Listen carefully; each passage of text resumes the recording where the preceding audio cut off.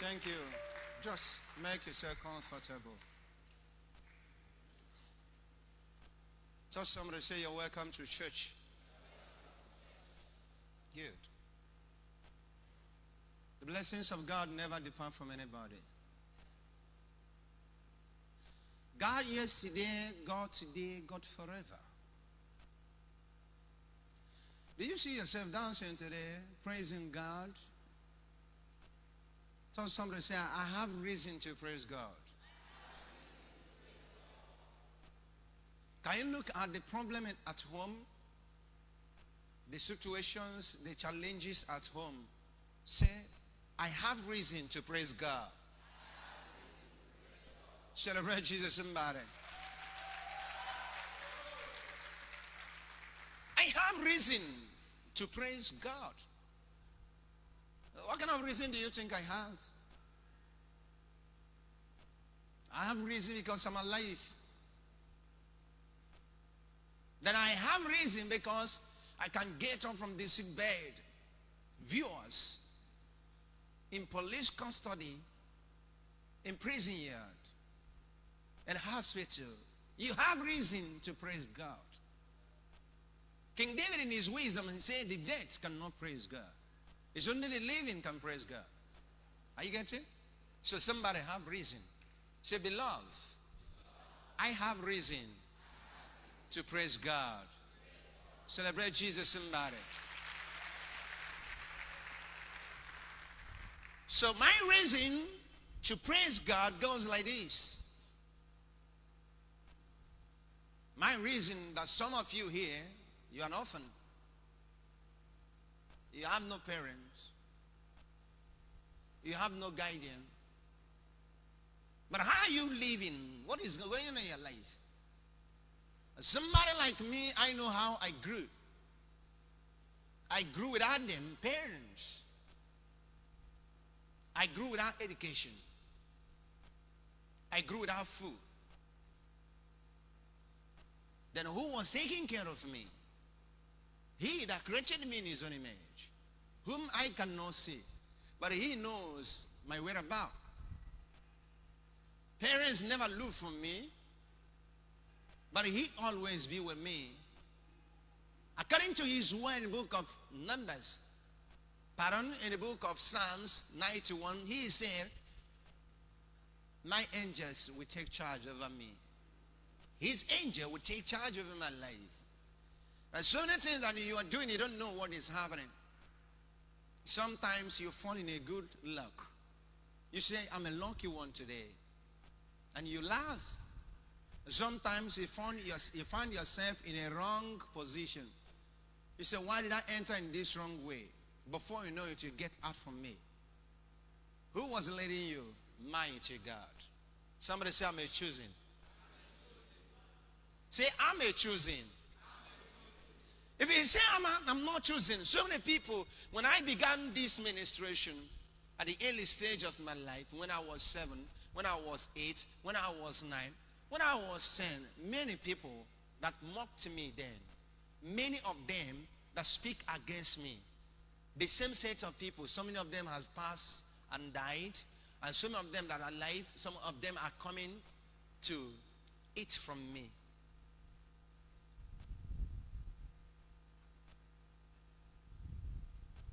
So many of them believe that with me they can live. This is the reason of God. But sometimes when I look at myself, take this word, looking at yourself, sometimes nobody makes you happy. Nothing makes you happy. And I'm trying to see who can make me happy. But in the other way around, you are making so many people happy. So if somebody is not making you happy and you're making somebody happy, happiness is still around you.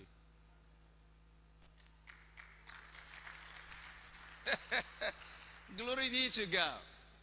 Are you see how it's happening? Happiness is still around me because I'm making some people happy. And people are trying to make me angry, but I'm making people happy. That does not mean that happiness has not, does not mean that happiness has been taken away from me. Okay. Why God is doing all these things for you? Sometimes you find yourself nearly motor accident. Sometimes nearly you would have fallen in the wrong hand of armed robbers. Some of you are mothers. The days of pregnancy, the contraction, the computer, the medical director has given dates and say, God is holding the child. But on the day, you never think of God. So many danger we have fallen in. And we get up from that danger. What is going on? Not that we are too prayerful. Then you know that I've taught you this, I've taught time to time. That when you pray more, because you are desperate of something, and you are praying more prayer, so much prayer, as you are praying so much prayer, expecting an answer to your prayer, what you'll be seeing is attack.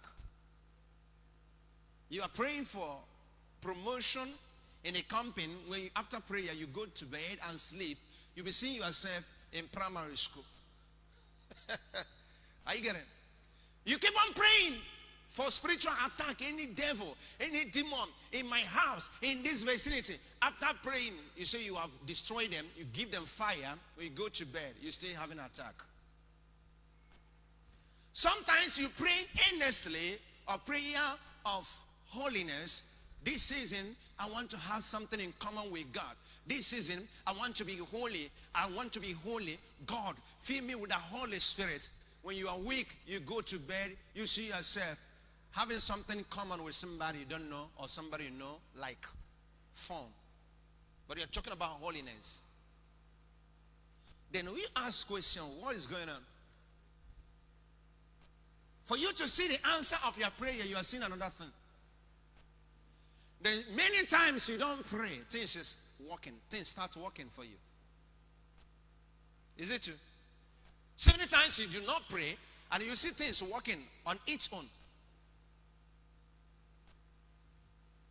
Then can we stop praying? No. We continue praying. Can we stop going to church? No. We continue going to church, going to places of worship according to your faith. So what am I telling you? God directs our lives in his own time. Say with me, God directs our life in his own time. Yeah. He directs our lives in his own time. The way you want it to be, this is what I want. This is what I want. This is not going to be like that. There's so many things I want. There's places I want to be. There's the kind of life I want to live. There's the kind of people I want to be in their midst to minister.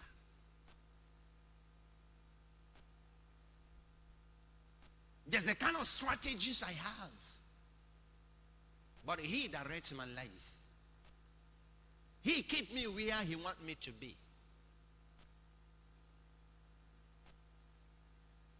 Sometimes my exposition has kindled my mentality. Then my mentality is growing and lightening, that my vision and my taste is of quality. But when I expect that quality, what I see is the people that I can manage. Not the quality and the standard of the people, but the people I will manage. I'll pamper. I'll clean up their noses. I'll clean up their eyes. I'll say, you don't dress well. But this is not what I want. So God directs our life the way he wants. If you're a minister of God, listen to me. You follow your call. Follow what God has called you to do, not in the other way around. If you're trying to do it in the other way around, you know you do business. That is what me want. Class, I want. Working with classes, You speak to people with eye, Bob, not BPO. You are directing here, they are going here. You are telling them sit and they are standing up. You are asking them to stand up, they are sitting down. This is how it's happening in our life. In marriage, you see these things. In relationships, you see these things. In business, you see all these things.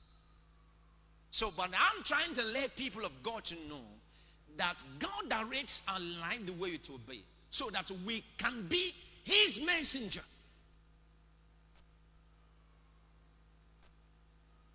His messenger. That we can represent Him to make the commoner to become somebody.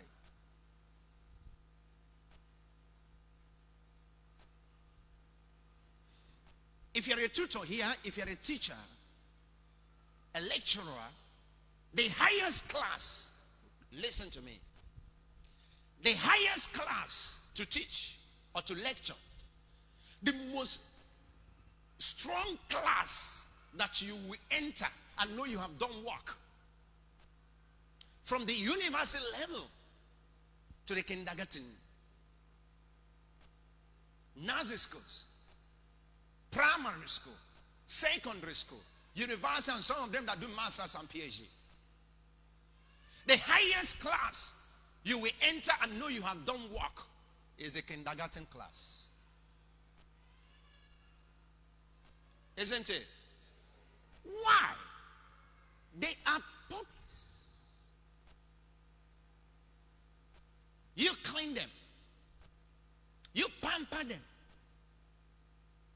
You pet them. Then you teach them. They prove stubborn, they don't want to learn. You pet them to learn. But this the same teacher that teaching in kindergarten class has the vision to be a lecturer in a popular university or institution. But because of condition, you find thyself in a kindergarten class. And you ask yourself the question, why am I in kindergarten class? The answer is this. God has sent you in kindergarten class as His minister for you to start there. Then you have been in kindergarten class for 1 and 2, 3 years. You say God's time is the best. But you have been in kindergarten class for 2 decades, for 3 decades, 30 years, 30-something years. And you are still in kindergarten class. And you are aging, you ask yourself, when shall I get up and see match with my vision and taste? He directs our life. Sometimes you will end up your vision in kindergarten class in order to please Him. But you know where you belong. The way you talk, the response of the people. When you look at their faces in the front chair like this, it gives you joy. It motivated you to speak more. But sometimes your expectation is not what you are seeing in your business.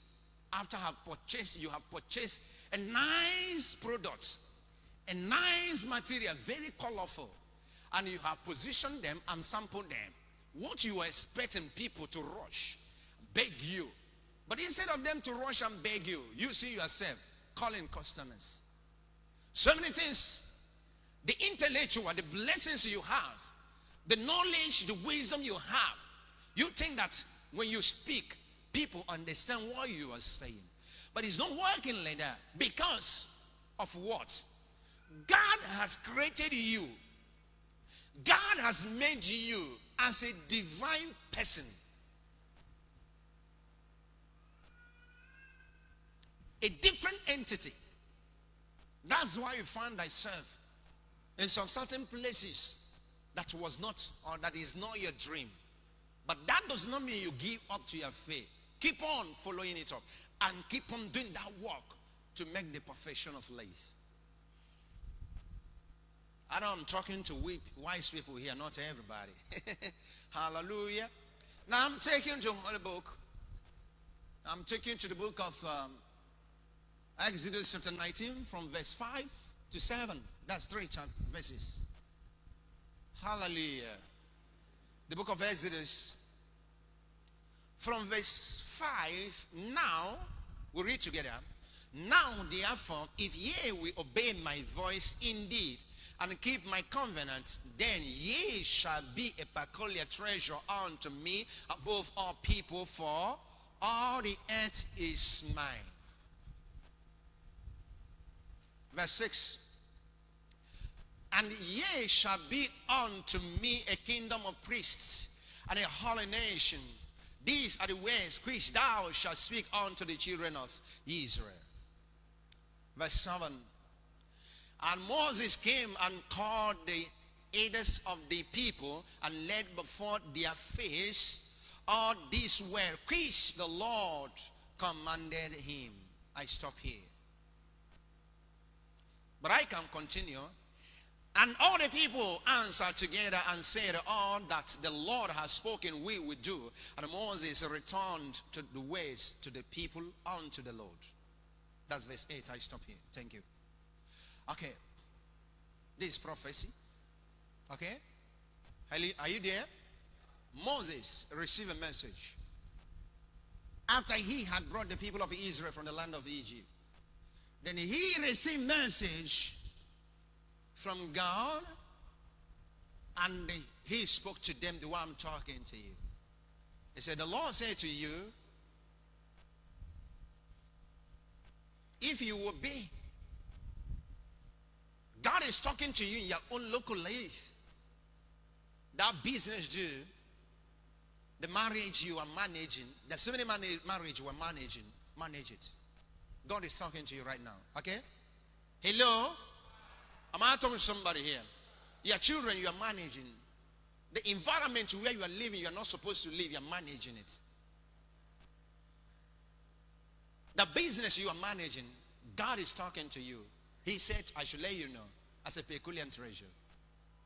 He said, if you will obey my voice and keep my covenant. What is covenant? Agreement. Okay. Then ye shall be a peculiar treasure unto me above all people, for all nations, for all the earth is mine. He said, you be a special person. Remember, a special person God called you, and a special person is serving in kindergarten class. A special person God called me, and a special person is going out with somebody that you are hired in class. But God said, manage her. God said, manage him. I called you there to be a special person to that person. I get what I'm saying? You may not understand. Viewers, I know you following me up. Now, he said, yea, you, watch here, you shall be unto me a kingdom of priests. When you're talking about priests and a holy nation, and these ways which thou shalt speak unto the children of Israel, the believers, a kingdom of priests. When you hear about being priesthood, you think is the highest authority. A priest is not a president. Huh? Hello? A priest is not a governor. A priest is not a prime minister. A priest is not a senator. A priest is not a senate president. A priest is a servant. Watch me. God said, I'm choosing you to be the priest. So a priest, this is my work. So when you hear this word, being a priest, I need a child of 7, 6 years. Please come up. 7, 6 years, come up. 11, 12, 13, come up. I need you, madam, come. And son, I need you, come. I need a child, 2, 3 years, come up. I need, please, help me, please. Come to the altar. A priest is a servant. Boy, come. You come. I like you, come. Big boy. This is a priest. Come closer to me. Sit down. Sit down, son. Feel free. Come, children, beautiful people. Oh, my princess. You're welcome. Okay, let me tell you why you say you're choosing peculiar treasure. This is your work.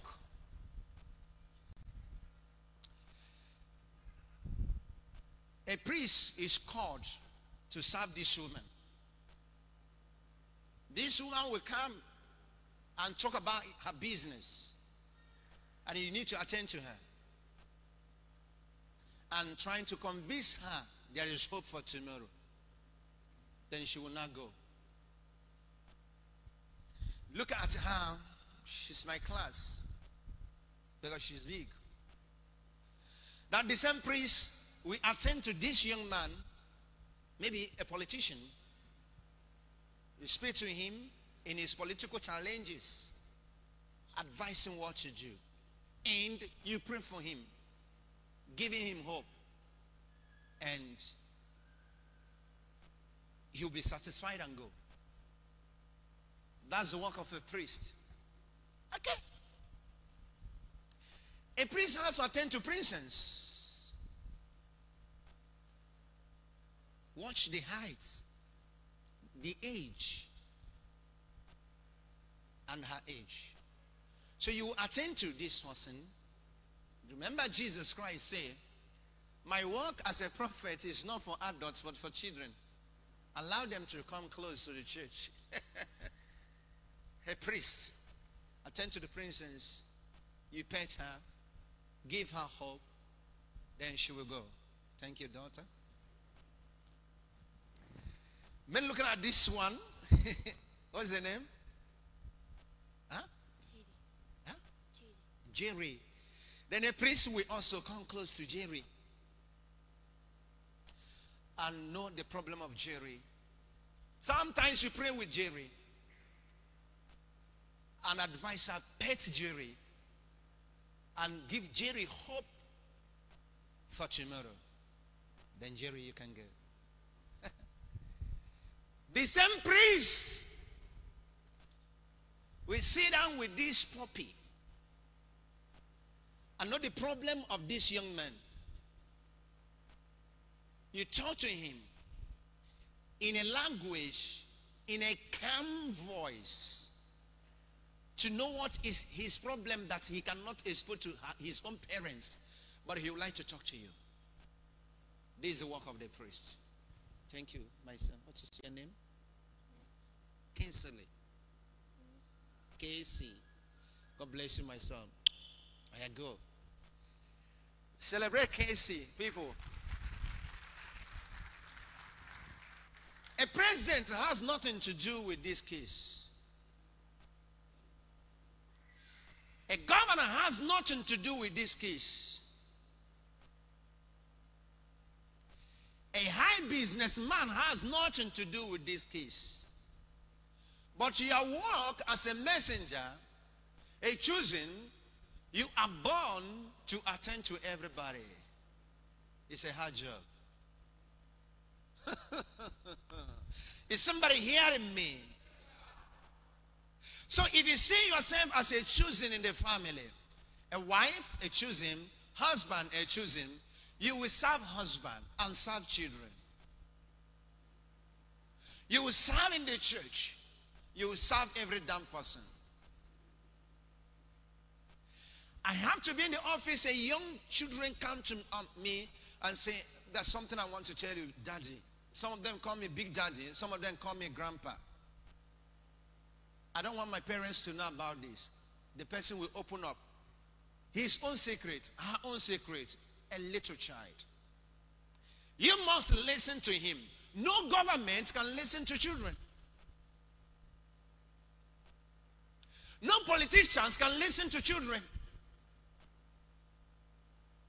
But you being the priest, you listen to them.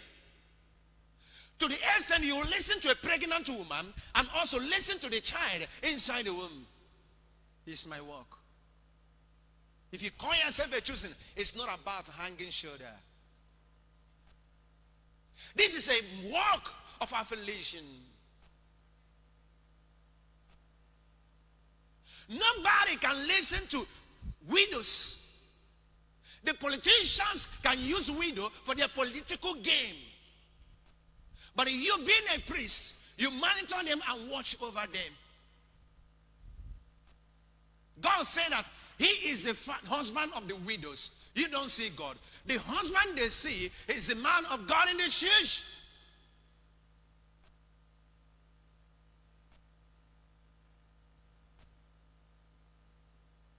The day the church was broke down. Come, Brother Hussein. The day the church was broke down, 2015, 7th December, the same time they were breaking down the church, my phone rang. I was crying. Lo behold, it was him that was calling me. He was in problem in the market square and was telling me that somebody is looking for his problem. I wiped my tears while answering the call, and I give him a listening ear, and he told me. I began to counsel him and counsel him. He said, thank you, sir. I never told him that his church was broken down at the same point, and he was satisfied. I said, that's why I love you. He cut off the phone, and I cut off the phone. I continue crying. That is my job.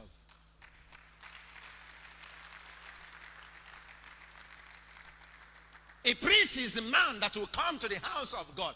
And you find out that the youths, that the male youths, the female youths, the fathers, the mothers couldn't meet up to come and clean the house of God. It is your duty to pull off your clothes and start cleaning it. Because when God come and ask question, why didn't you clean the house of God? He will never ask the mothers. He will never ask the fathers. He will never ask the children. He will never ask the young ladies. He will ask you, whom you claim as the chosen.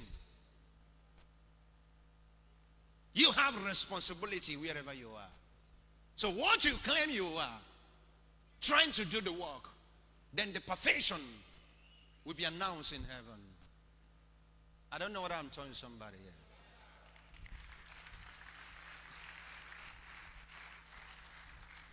So when you claim, I'm a chosen, some of you have been chosen to be a backbone to the priests. And your conscience is telling him he needs your help. And another conscience is telling him he has money, is above it. And he failed to do your work. Your own work will come. Heaven will fail to do his own work. Because theologically, they said that iron sharpeneth iron.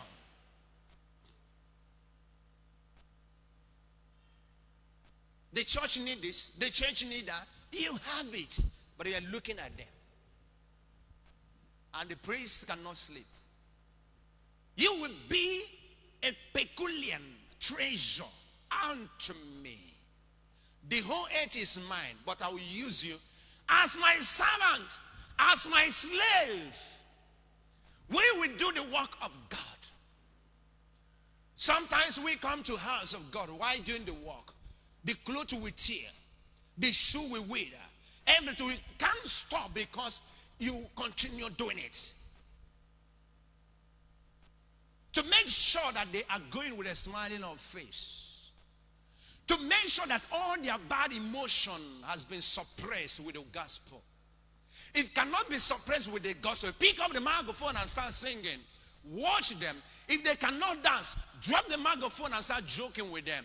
In the process of joking, their high bad emotion will disappear. You win the soul of the day. Every day win souls for God. Your own soul. This is our work. Don't allow somebody to remind you that it is your time to clean the environment as somebody living in a public house. This morning when I was coming, I looked at my 2 cars I want to use for church. There was a little raining last night. The cars was washed, they were washed last night. I said, I can't drive with this. Give me a towel. And before my security quit, supposed to be washing the car. So he said, I said, no, don't worry, let me do it. I can do it, I'm a minister. I'm a servant. You can do it because I'm paying you. But nobody is paying me. I can do it because I want to look neat in my car. We are not above any obligation. We are not above any work. We are not above any assignment. Sometimes I call the people around me, say, you are both staying with choir. You are bigger than staying with these ones. I'm the one that formed me. I'm not above it. I monitor it.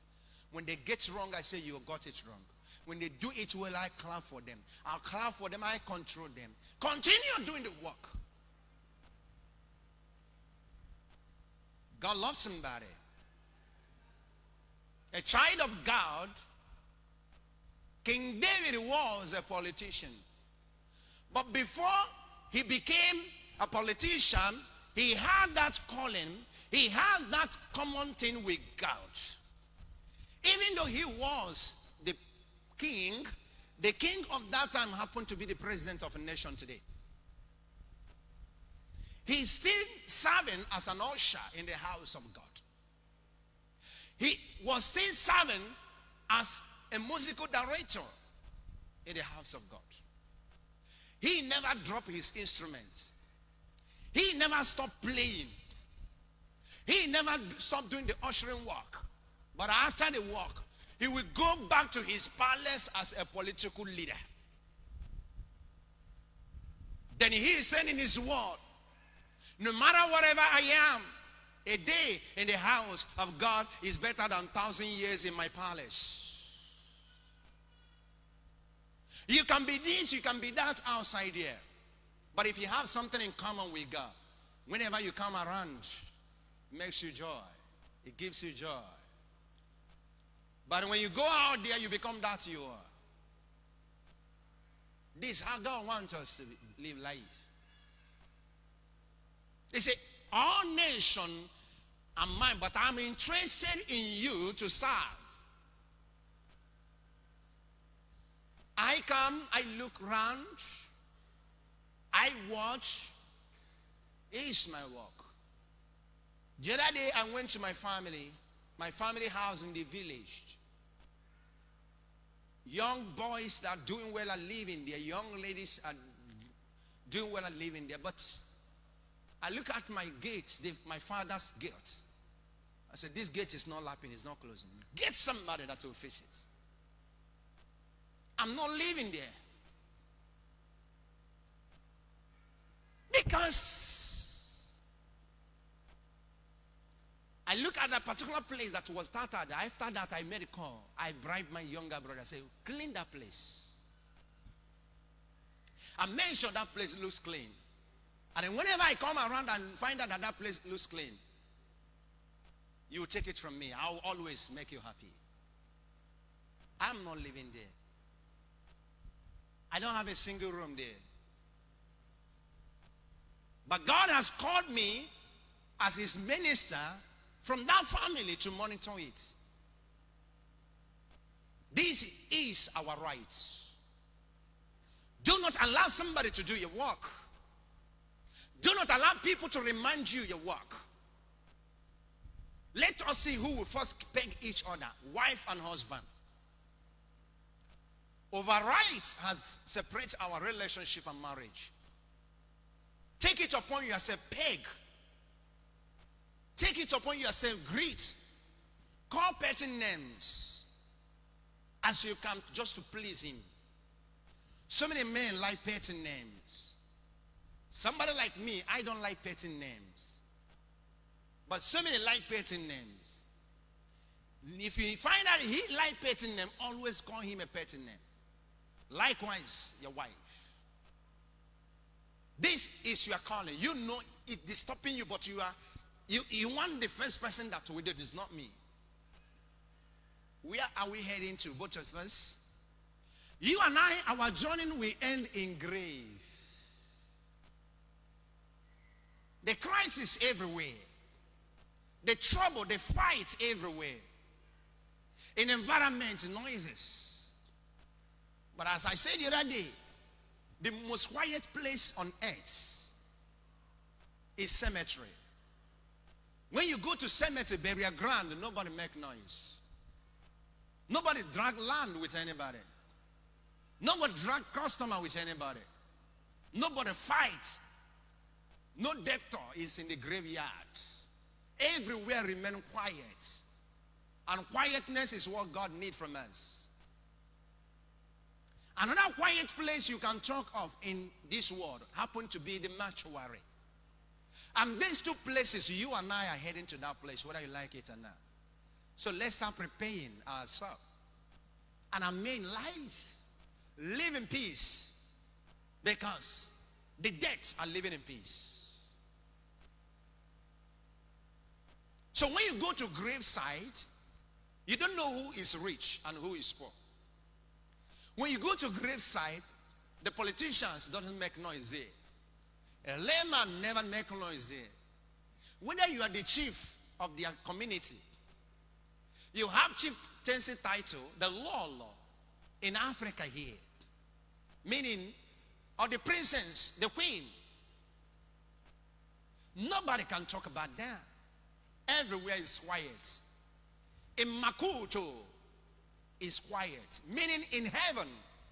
Jesus said, Makutovo, let the kingdom come.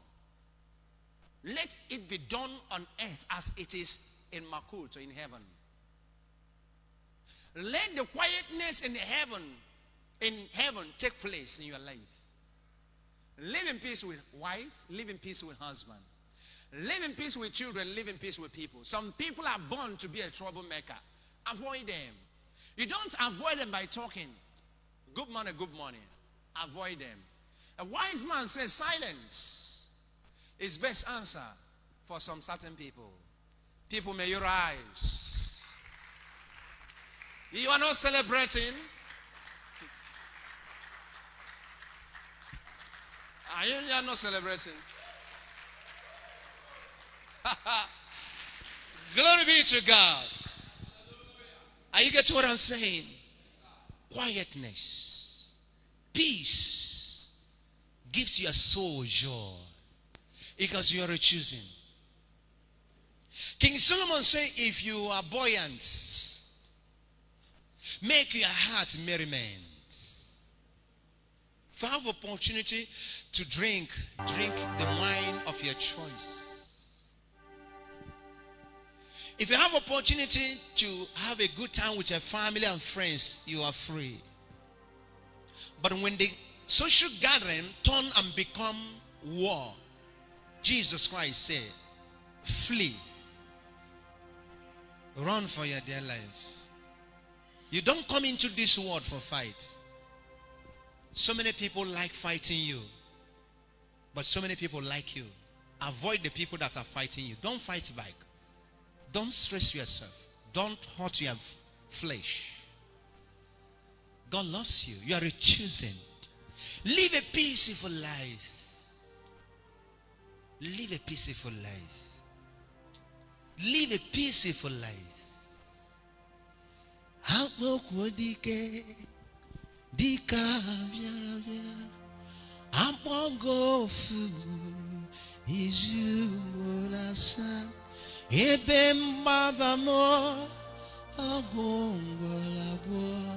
Jesus, you are all in one.